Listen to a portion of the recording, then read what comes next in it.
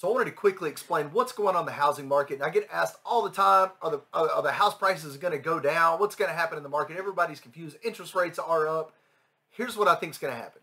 Are prices going to go down? I think the word going down is subjective because they never should have been as high as they are right now. Let me show you this quick chart. This is from Zillow, goes back to 2013.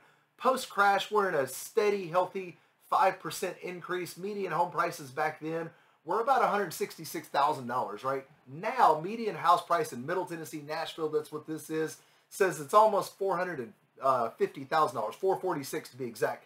So we saw a huge, steep increase over the past year.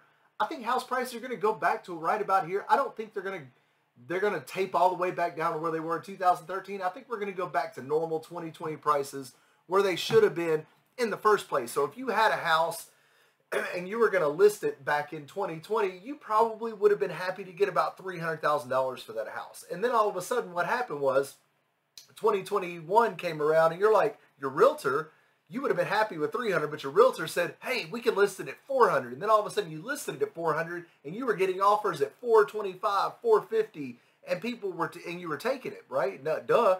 So what I think is going to happen is realtors are going to start pricing the houses back to where they should have been, maybe still a little bit elevated from where they were in 2020, but they're going to be somewhere in that price range. It's going to come down from where it was, but I think it was artificially inflated to begin with. Homeowners right now, everybody just enjoyed the ride. You got a lot of appreciation. You got a really low interest rate on your house. It was artificially inflated by the government anyways. Just be grateful for what you got, man. Do you need to hang tight if you're a home buyer? No, because I think the prices are going to stable off and then continue on their average healthy 5 to 10% increase a year. That's because we have so many people still moving. We still have a high demand on our market, okay?